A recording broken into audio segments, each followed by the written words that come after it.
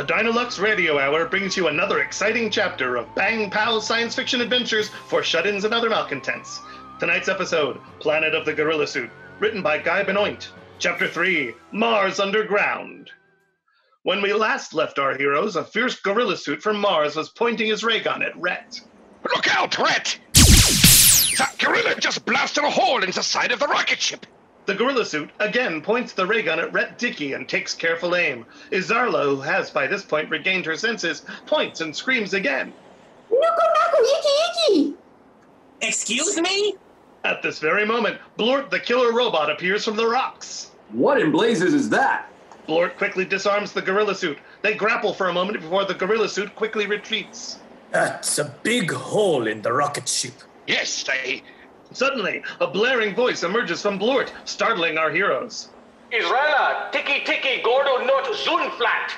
Hearing that, Izarla obediently runs over to Blort and stands by his side. We come from Earth. We're here to find out why you're ruining all our cars.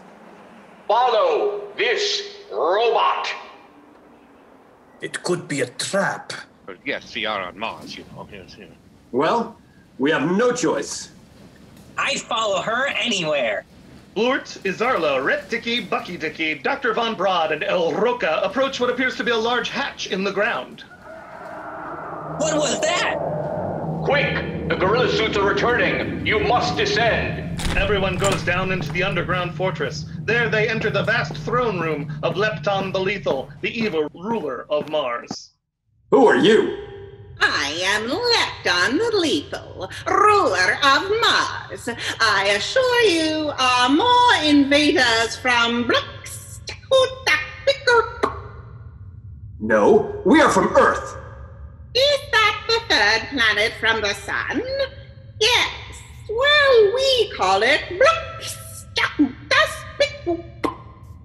We call it Earth. Well, you're in my lair, albeit not for long. How can you speak English? Your Earth languages are child's play, mere nouns and consonants. I figured it out as soon as I heard you over the listenoscope. Oh, we must hear more about your scientific advances. No, actually, you must die. What? As invaders of Mars, you are to be incinerated. Izala, get the smolderator. Yes, Master. Wait, you can't incinerate us. We just got here. Nonsense. You shall meet the same fate as your predecessors over there.